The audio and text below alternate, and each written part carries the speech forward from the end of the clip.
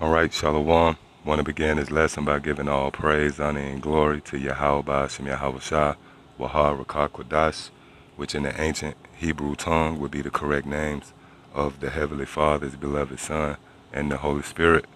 Also want to give double honors to the head apostles and elders of Great Millstone, and honors to you brothers out there that's also laboring in His work. So this sitting right here is going to be centered around the plagues that's set to befall this place, America. And one of the main plagues is going to come in the form of race wars. Because unbeknown to the majority and the masses of you people out there, primarily those of you who claim to build your foundation off the scriptures, one of the hurdles you're not able to get over, or stumbling blocks, if you will, is the fact that America is actually recorded in the Bible, man. And not only that, but the fate of America is found right here in the Holy Scriptures. And according to the prophecies concerning America, Babylon the Great, when World War III has ran its course, reached its climax, reached its perfection, when the smoke settle and the dust clear, this place is going to be left totally desolate, man. All right? From a thermonuclear holocaust. But before all these things happen, YAHAWAH, SHAM, YAHAWASHI is pretty much going to torture this place, man. It's going to be a surgical, strategical, a methodical strike against America. The Lord is going to take this place out from the very fabric, man. America, as you know it, is not going to be the same in the upcoming days, man. In the near future. There's going to be famines. Hey, right now, it's a damn military helicopter hovering over, man. That's the spirit. It's going to be martial law out here. It's going to be power outages. And it's going to be a major class war and a major race war, man. And you can see the tension is thick, man. It's thick. And the tension is on an all-time high. All right? Now, there was a time where things had settled down, believe it or not, when you go back into the 70s and 80s.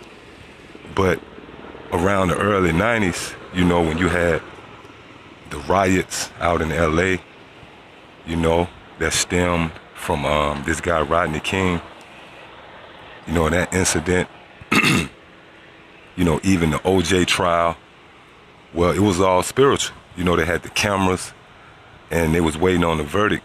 And when OJ was found not guilty, the cameras was on the so-called white people, and pretty much the air was let out of them, man.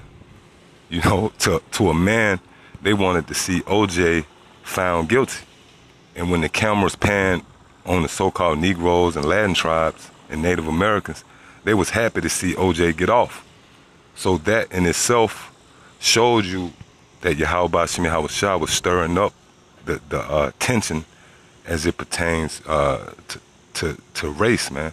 And it's sort of like if you go to a boxing match, when the bell ring, both fighters come out swinging. Then when the bell ring, they go back to their corner. All right?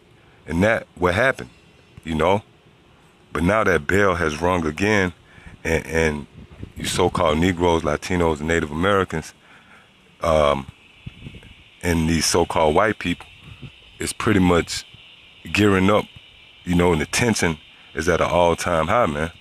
And this thing is going to only intensify, all right? Now, this is biblical prophecy. And the first scripture I want to get is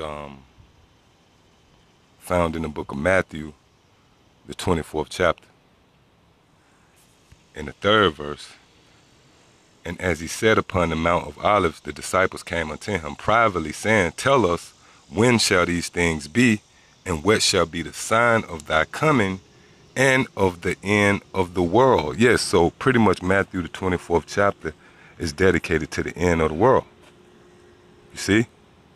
Now when you jump down to the 7th verse, it says, For nation shall rise against nation, and kingdom against kingdom, and there shall be famines and pestilence and earthquakes in diverse places. Yes, so when you read the scripture at face value, and you see where it says nation shall rise against nation and kingdom against kingdom, you would perceive it to be talking about these different skirmishes that break out between these countries. Now, when it say kingdom against kingdom, yeah, that's what it's going into. But when it say nation against nation, this is dealing with different races of people. Now I got the definition for the word nations queued up in the blue letter.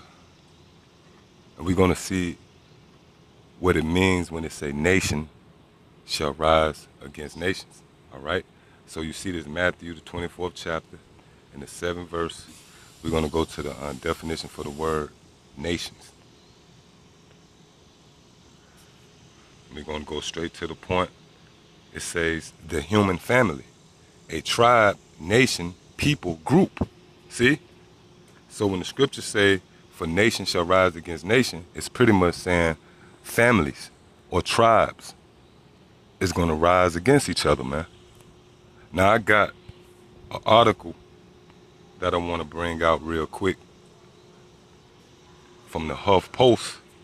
You know, that's the source.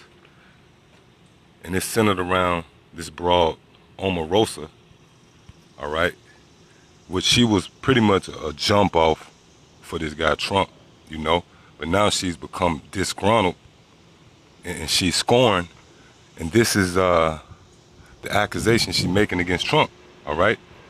She says Trump wants a race war. See? And everything is set up in the spirit, because now YAHAWASHI is bringing other sources out and different information to pretty much support what we've been saying for years, man. Because you people, you don't want to hearken to the words of the prophets. So now you got people from external avenues coming out and pretty much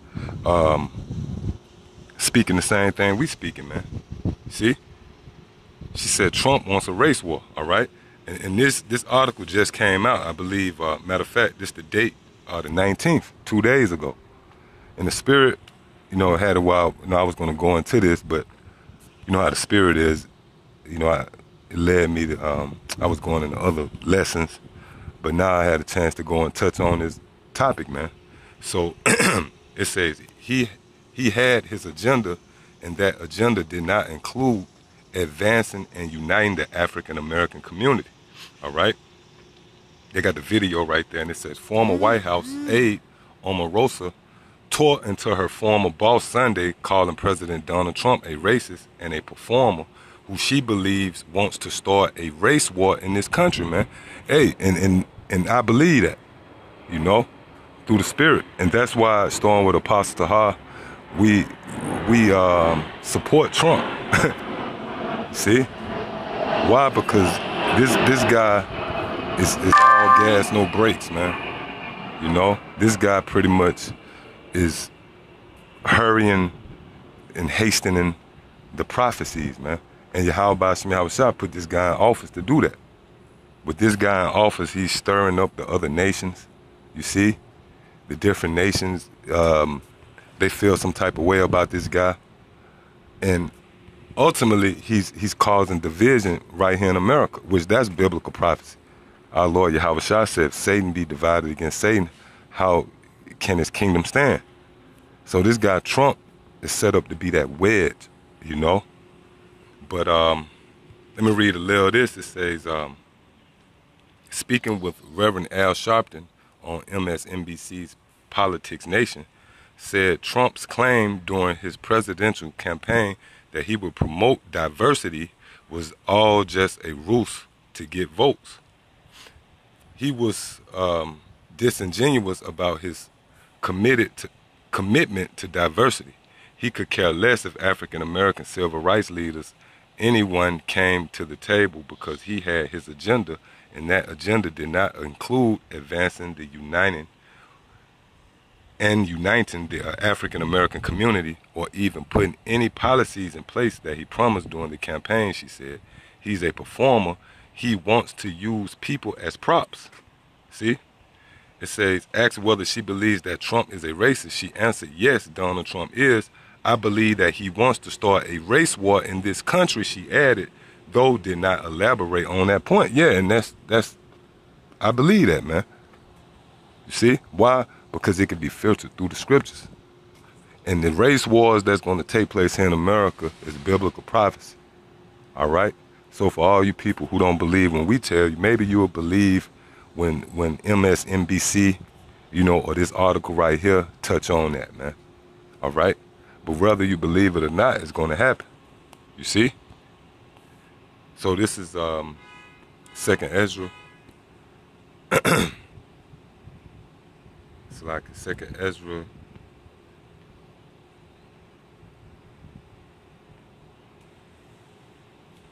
The 15th chapter.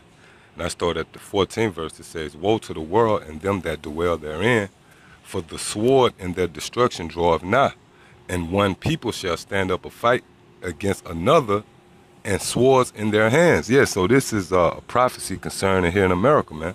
One people is going to stand up and fight against another. And who is those people? Primarily Esau and Jacob, the so-called white man, versus you so-called Negroes, Latinos, and Native Americans. You see? And in that day, a lot of Jake is going to get busy. They're going to take a lot of you so-called white people out, man. And there's going to be a lot of so-called white people to take out a lot of Jake.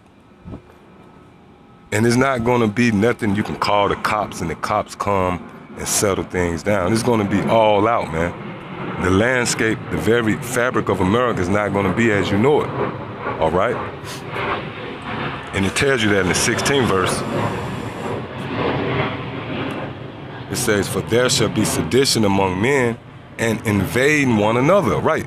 And when you really look at how YAHAWASHI set this thing up in the spirit, all these so-called black communities, they known as the inner city. Why is that? Because Esau pretty much live in the surrounding areas, you know, the suburbs. And they pretty much got Jake surrounded, man. That was strategically set up by YAHAWASHI. And these Edomites, they're going to invade you, you know? They're going to come into your neighborhoods on pickup trucks. Hey, and when you see Esau, they training, man. They getting ready for this race war. All right, they have their kids out on the gun range. Meanwhile, Jake is just partying bullshit. You see? Watching reality TV, waiting on the next pair of Jordans to come out. But this the spirit of YAHAWASHI, all right? It's going to be a judgment. It's going to begin at the house of Israel. And a lot of you Jake going to get took out in that day, man. All right? It says, "For there shall be sedition among men, and invading one another, they shall not regard their kings nor princes." Yeah, so they're not going to care about the city councilman, the governor, the mayor. They're going to take things into their own hand. They're going to take matters into their own hand. That's going to be the spirit of YAHAWASHI. It says, "And the course of their actions shall stand in their power." See? So they're not going to be worried about some damn cops, man. They're going to just roll up on you. You see? And the tension, you can see the tension at an all-time high. So for all you people out there who thought we was just racially motivated, you know, no, this is a spiritual thing, man. When we told you it was going to be race wars, we meant that because why? It could be filtered through the scriptures. And this is all biblical prophecy, man. And we in those times, this is fast approaching. All right? This can break out at any time. But we know YAHAWASHI, he's a technician, man. You know? He's going to beautifully set this thing up. He's strategically setting all the pieces in places. And it's going to be masterfully done, man, the way YAHAWASHI going to bring this thing to pass. So, yeah, I just wanted to go into that. Lord willing, it was edifying. Till the next time I say shalom.